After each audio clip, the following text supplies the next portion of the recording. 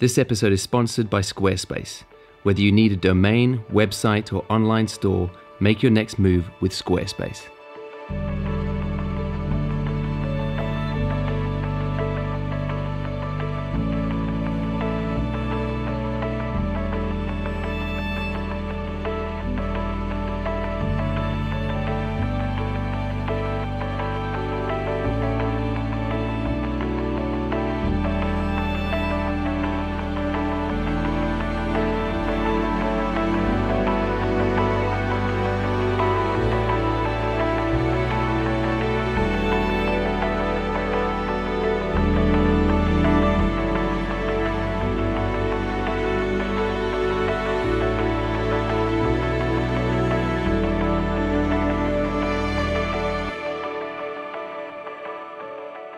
When I first moved back to London years ago, I moved in and shared a flat with a fellow photographer, and we became good friends really quickly. We'd come home from work, usually in the evening, and we'd sit around the kitchen table and just talk about whatever's going on in our lives. But because of our shared interests, at some point, the subject would always switch back to photography. I remember one particular evening where we'd both come home and we'd been sitting there talking in the kitchen for what seemed like hours, talking about the shoots that we wanted to do and the techniques we wanted to try and just the state of the photography industry in general. But at some point I got fairly impassioned and opinionated about something, and I forget what it was now, but I do remember as I was climbing the stairs to go up to my bedroom, I had this nagging question in my head. Do I complain too much? You see, my friend Radek was and is such a kind, generous and gentle soul. I'm going to leave a link to his Instagram down in the description so you can go see his beautiful photography as well. But as I replayed that conversation we just had, I started to realize how much of my side of that conversation had been so negative. I complained about other photographers, about social media and about the terrible autofocus on my camera. If I'm honest, it was a long list of negative stuff. But as I replayed his side of the conversation, I realized how positive it was in response to the things that I was saying. He just seemed so excited. He was saying how this year was going to be the year, how he was really enjoying learning and how much he enjoyed the shoot from the last weekend. And he'd already told me that he'd had some real difficulties in that shoot. So he had things to complain about if he wanted to. His attitude had been positive and grateful, and mine on the other end had been negative and full of moaning. And to be honest, I felt quite ugly about it. Isn't it funny how some people can shame you without saying a word, just by being their gracious selves? And it's in that unspoken comparison between you and somebody else that you're convicted about who you really are in the world. And here's the truth. He was growing much faster than me as a photographer, and I knew it. And that night, I had to ask myself the question, was it his attitude that was propelling him forward? And was it mine that was holding me back? But before we talk about complaining in particular and what I think it means as creatives if we get stuck in that mode, let's quickly talk about ego. And I have to say up front, and I've said it before on this channel, there is nothing wrong with an ego. We all have to have one. It's where we get our sense of self, and even I think where some of our style and our worldview comes from. But if we're not self-aware enough, our ego can take us off track. One of my favorite authors, Richard Rohr, says that the greatest trick an uncalibrated or insecure ego can play is to try and convince us internally that we are somehow separate and superior from everything else that's going on around us. When we're unsure of ourselves, we'll often start to play mental games where we try and shoot everything else down or disqualify it to convince ourselves that the reason we're not progressing as we feel we should is secretly because we're better, and it's just that people suck and the industry is in a terrible state and the world in general is just broken. Looking out there and pointing the finger at everything in the world that we don't think is the way that it should be is often a whole lot more comfortable than looking inside and working is what it is about us that needs to change in order for us to move forward. And let's be honest, that trick is usually designed to stall that overdue, uncomfortable introspection. So let's come back and talk about complaining specifically. And hopefully we can start by being honest with each other and admitting that photographers in general can be quite a moany bunch sometimes. We all seem to have very strongly held opinions, and we love to yell about them on forums and in comment sections. We moan about cameras and their little shortcomings. We complain about things like ergonomics or color science or the fact that the autofocus is a fraction of a second too slow. But let's be honest, the cameras that we have in our hands today are far greater pieces of kit than the great photographers had when they made their images. And the fact that our images don't stack up with theirs is to do with our lack of talent and not the camera in our hands. It's just often easier to blame the box, isn't it? We complain a lot about social media and the algorithms and how nobody seems to see our work online. But let's be honest, we don't pay for these services. They're built by companies, and those apps will always work so that it serves them as the company. They don't really care about us as individuals, and complaining about that situation isn't going to change it. We moan about other photographers, the techniques they choose to use, the marketing tactics they employ, the post-processing they put on their images, or just the way they conduct themselves in general. And I think too many of us assume that our way of doing things is always the best, and some even relish the opportunity to get up there and start criticizing. We complain about the state of the photography industry, how ubiquitous it is to see images out there these days and how disposable everything feels, or how technology is changing and AI is coming in and how the whole landscape for photographers is shifting and we're all having to adapt. All this complaining that we do might seem harmless, and it might even feel good to do in the moment because we get so impassioned about it. It sort of gives us a bit of a fizz, doesn't it? But psychologists have proven that if we make that way of thinking a habit, it literally begins to rewire our brains so that we start looking for the negative in everything, and we suck it up and soak it in.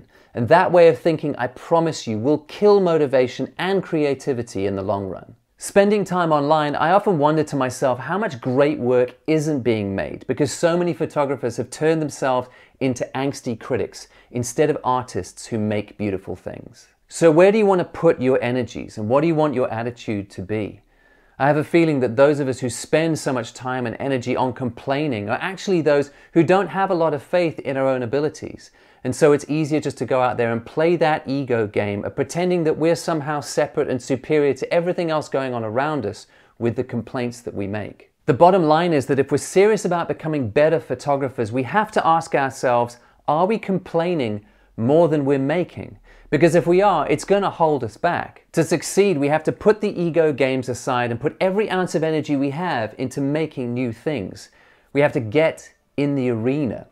Let me read you this famous quote by Theodore Roosevelt on the difference between critics and doers. It is not the critic who counts, not the man who points out how the strong man stumbles or where the doer of deeds could have done them better. The credit belongs to the man who is actually in the arena, whose face is marred by dust and sweat and blood, who strives valiantly, who errs, who comes short again and again, because there is no effort without error and shortcoming, but who does actually strive to do the deeds, who knows great enthusiasms, the great devotions, who spends himself in a worthy cause, who at the best knows in the end the triumph of high achievement, and who at the worst, if he fails, at least fails while daring greatly, so that his place shall never be with those cold and timid souls who neither know victory nor defeat. I've learned that those times in my life where I move to the sidelines, up into the stands and start complaining, instead of getting down in the arena to actually get involved and make things myself, it's usually because I'm afraid. Because let's be honest, it takes courage to make new things, and it takes vulnerability to share those things with the world. But when my courage fails, that's when I start moving to the sidelines to complain. It's a cheap trick. But if we want to get better, maybe it's time to call ourselves on that habit of complaining to soothe our struggling egos.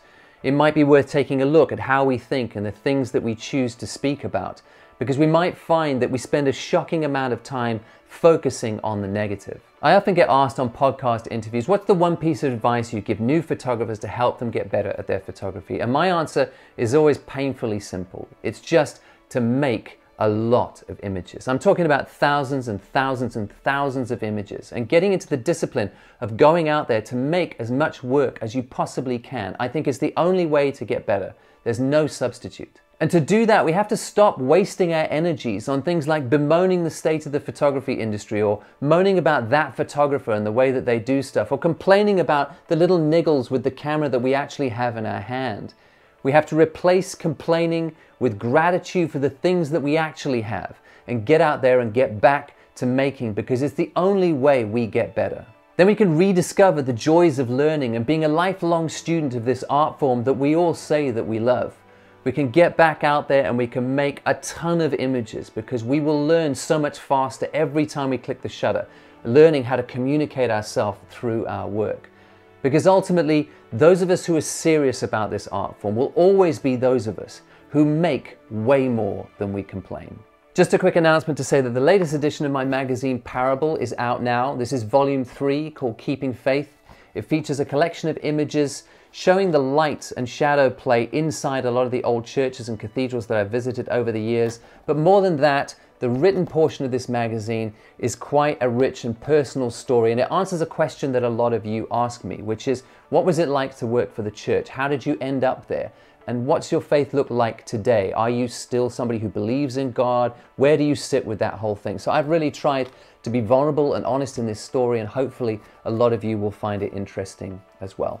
I will leave a link down below where you can purchase that magazine either in physical form, or there's a digital version with a PDF and an MP3 of me reading it to you. That's available over on my website. I'll leave a link down below. And then thanks again to Squarespace for sponsoring this episode. If you need a website or a domain, they're a fantastic option.